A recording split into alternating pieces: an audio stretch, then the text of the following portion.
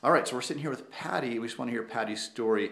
And Patty, you've been coming into the office for a while. Tell us about what was going on before you came in the office. What was your life like? I was diagnosed with two types of cancer in 1993. And I had bone cancer, fractured hip, other damage that had been done, radiation.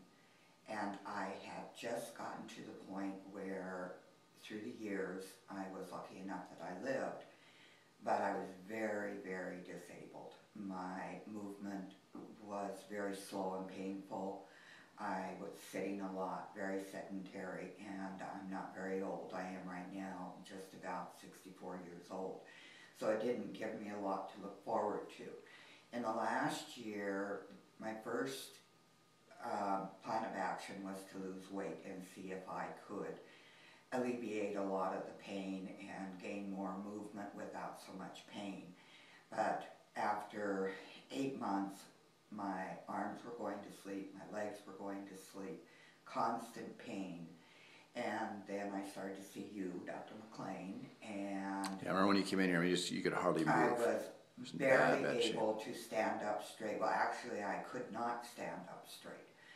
And after treatments, which at times were painful, but it was almost immediate relief. And I do not have any sensation of my limbs going to sleep anymore. I have actual moments where I do not have any pain. Wow. And a lot of it,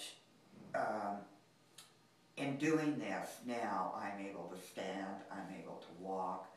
I'm putting in an oriental garden right now where I've been laying mulch and moving rocks, and those things may not seem like much to a lot of people, but when you are looking at not being able to get out of a chair, it's pretty important. Yeah, and you said something real important the other day. You said you were looking forward to a life of just being basically crippled. That's right, that's true. And now obviously that's totally, your perspective has totally changed. Yes, because at one point I had been told that I was going to end up in a wheelchair more than likely because the damage was very severe, and I understand that. And I was left with the feeling that there really weren't a lot of options for me because my bones in the situation were fragile, but the bone density had increased, and so I kept thinking, well, if I'm strong enough, my bones are strong enough, maybe something else could be done. Yeah.